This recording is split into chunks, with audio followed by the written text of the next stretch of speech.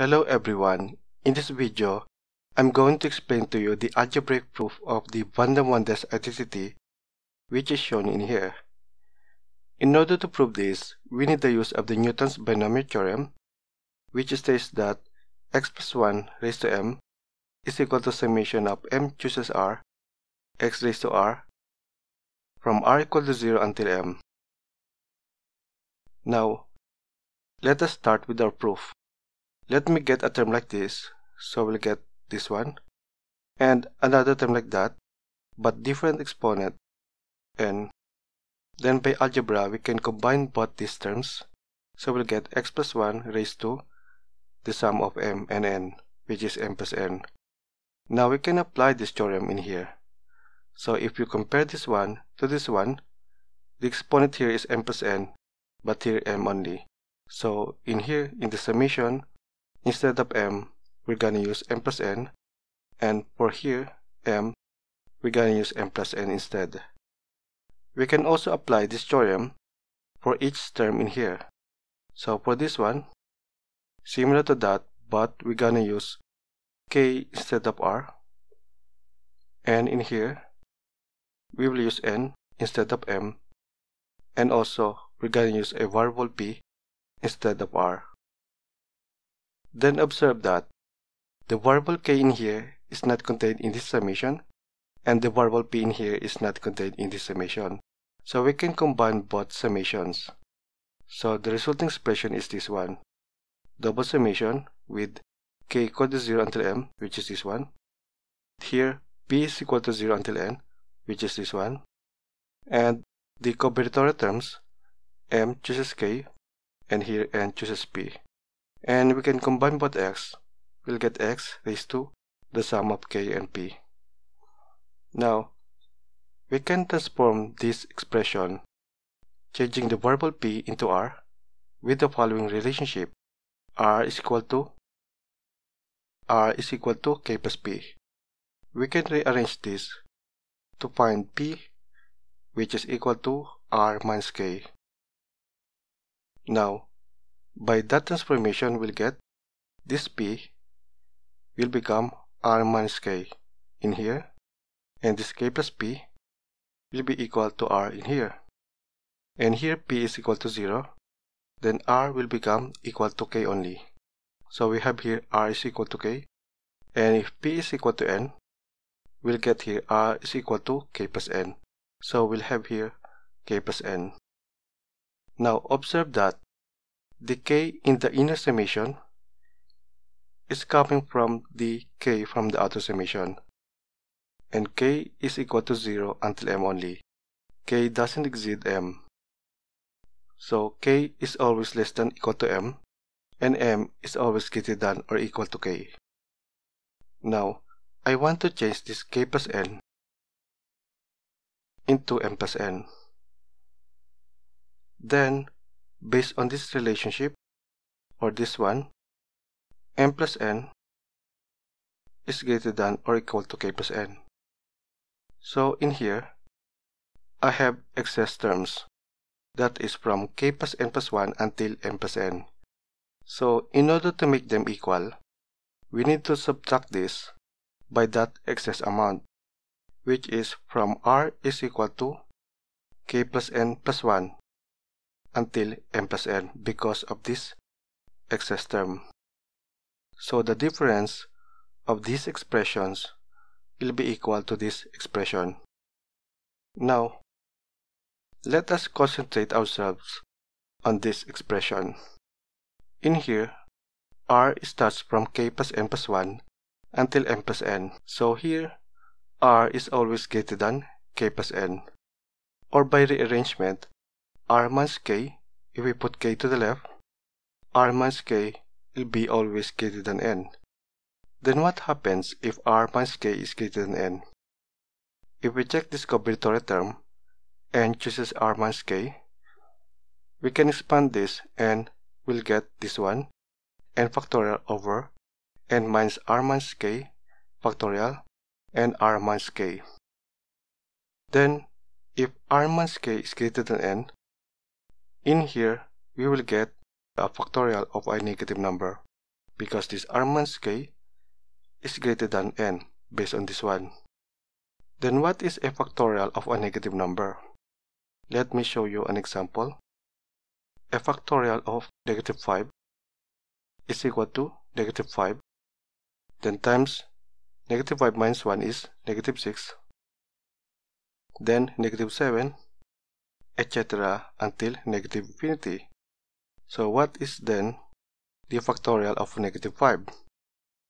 It can be positive infinity or negative infinity. But either way, if we divide n factorial by that infinity, it will become 0. So this term will be approaching 0, then the whole term will become 0. So it is okay to change this k plus n into m plus n. Now I want to change this r equals to k into r equal to 0. Then I have excess terms, that is from r equal to 0 until k minus 1, that is before r equals to k. Then the difference of these expressions will be equal to this one. Now let us concentrate on this one. R here is from 0 until k minus 1 only, so r is always less than k. Then what happens if r is less than k? So similar to above, if we evaluate this one and chooses r minus k, we'll get this one. Then this r minus k will become negative because k is always greater than r. So we will have here a factorial of a negative number, which can be negative infinity or positive infinity. Either way, we'll get 0 for this term. So it is okay to put it 0. Then it is okay to change this r equals to k into r equals to 0. Now observe that if we compare this one to this one, we already eliminated the case in the inner summation in this one. So this inner summation no longer dependent on the k in the outer summation. So it is okay to interchange these summations. We'll get this one, that is r equal to 0 until m plus n, coming from here and here, and this one, k equal to 0 until m, coming from here and this one. The rest are the same. Now I want to change this m into r, but unlike before, r here can be greater than or equal to or less than m. So case 1, where r is greater than or equal to m, if we change m into r, and case 2, r is less than m if we change m into r. So let us concentrate on case 1 first. In here, r is greater than or equal to m, then these terms can have excess terms that we need to subtract. Then in this case, we have that excess terms, that is from k equals to m plus 1 until r. And observe that in this expression, k is always greater than m because k coming from m plus 1, because k starts from m plus 1 until r. Then what happens if k is greater than m? If we evaluate this combinatorial term, m chooses k, we'll get m factorial over m minus k factorial then k factorial. And this m minus k will become negative, considering that k is greater than m. Then we will have here a factorial of a negative number. So we'll get here infinity, and eventually we'll get 0. So this term will become 0. So it is okay here for case 1 to change this m into r. But how about case 2? R is less than m. Then if we change this m into r, but r is less than m, then we lost some terms, that is from r plus 1 until m. So in here, we add those terms, and we put here k is equal to r plus 1 until m. Now in here, k is always greater than r. because k starts from r plus 1 until m. So what happens if k is greater than r?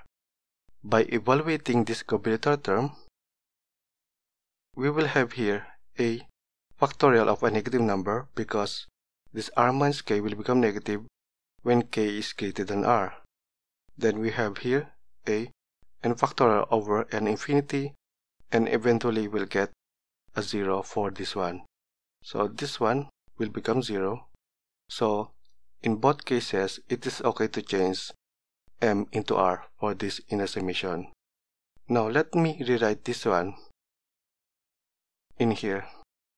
So this is the same with this one, our resulting expression. But remember that before we evaluated this one, which is equal to this one, which is equal to our resulting expression.